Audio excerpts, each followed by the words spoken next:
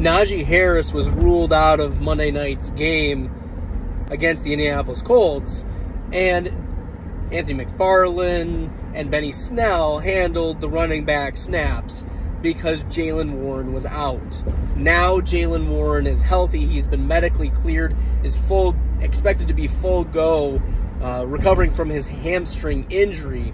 And so if I were to pick a Pittsburgh running back, it's going to be one of the most dynamic running backs in the NFL, and that's Jaylen Warren.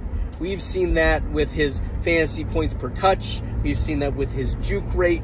We've seen that with his broken tackles. Right, this is a guy who's a lighter version of Tony Pollard, Kadarius Toney. Right, this is a player who can make moves on the field. Every time he steps on the field, he's trying to make guys miss. And that's what you want from a running back, something Najee Harris simply hasn't been doing this year, whether it's been due to injury or just not being as talented. Jaylen Warren is a diamond in the rough. And look, I had said this a few weeks ago, if Najee Harris ever is out due to injury, Jaylen Warren steps in as a running back too, and is less volume dependent because of his ability to make plays on the field.